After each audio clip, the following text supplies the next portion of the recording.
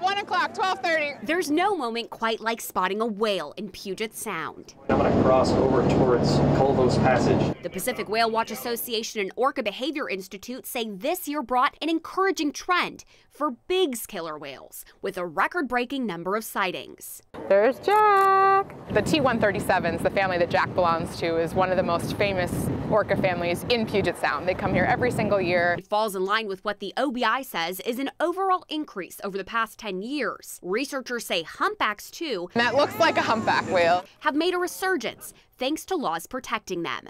Still, the trend is different for southern resident orcas, with sightings remaining low.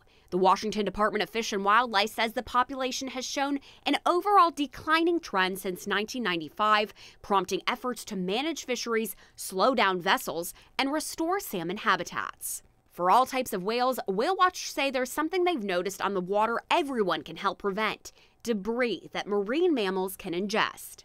Out of everything that we see, balloons are by far the #1 piece of trash that we encounter. And so it's something that we actively try to educate people about. If you're trying to celebrate a special occasion, don't release balloons. There's so many better ways to honor your loved ones than polluting environments and potentially endangering whales and other marine wildlife. Another area for improvement: people knowing safe and legal speeds and distances near whales.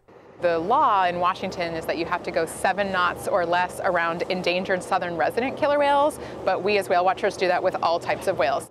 San Juan County worked with groups like Whale Watchers to get people to use these warning flags in areas where whales are swimming. From the Salish Sea, Eric Zuko, King 5 News.